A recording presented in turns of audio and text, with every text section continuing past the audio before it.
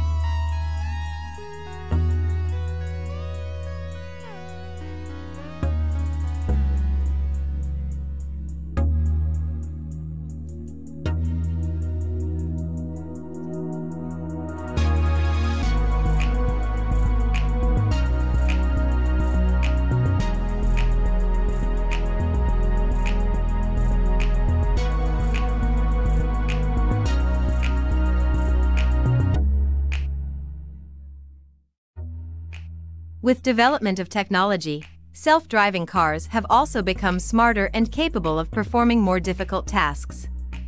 Automatic parking, as an integral part of self-driving cars, often requires the driver to first position the vehicle in designated areas. Our project aims to remove restrictions, allowing the car to perform automatic parking regardless of location, orientation, or angle of approach. Our environment is set in a simulated parking lot, where the initial location and angle of the car is random, and the destination is the space with the blue rectangle. The red line shows the direction the car is pointed, and is used to indicate whether the vehicle is going forwards or in reverse. Here are the specific details of our simulated parking lot. Most automatic parking methods will first calculate the trajectory of the vehicle, then design a controller that will steer the car towards its desired destination. However, such an approach tends to be time-consuming and requires large amounts of manual tuning. To address this problem, we employ the soft Actor-Critic method in reinforced learning, which uses computer-simulated parking to generate training data and outputs controllers that will steer the vehicle. The advantages of our methods include reducing manual labor and time consumption by replacing artificial tuning. In addition, when creating the controllers, human engineers are often limited by the mathematical model they choose, and the result they achieve may not be the optimal solution. By training them large amounts of data, we can achieve parking trajectories more optimal than that produced by human engineers. Our mathematical model is based on the Markov decision process. We use OpenAI Gym to create an environment for automatic parking, and define the state of the vehicle as a matrix containing the x, y coordinates, horizontal and vertical velocities, and turning angle of the car. The is the acceleration and turning angle of the next step, and will be rewarded by approaching the destination, and penalized when making contact with out-of-bounds areas.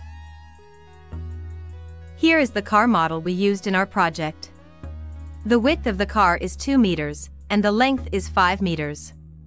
In our simulation, we can measure the 2D location, velocity, acceleration, and turning angle of the vehicle, which will be given to the agent to evaluate the car's next step. Controller design using reinforced learning can be split into either discrete or continuous methods. Discrete methods include DQN, Deep Q Network, DDQN, Double DQN, while continuous methods include DDPG, TD3 and soft Actor-Critic. Our project employed an off-policy approach, meaning that past simulation results can be used to update policies, while on-policy approaches such as TRPO require new simulations. Additionally, compared to other off-policy methods such as DDPG and TD3, soft Actor-Critic displays less sensitivity to changes in hyperparameters, making it easier and less time-consuming to train. Traditionally, SAC updates its policies based on the expectation of Q values. Recent studies have shown that if SAC instead updates its policies based on the distribution of Q values, better results can be achieved.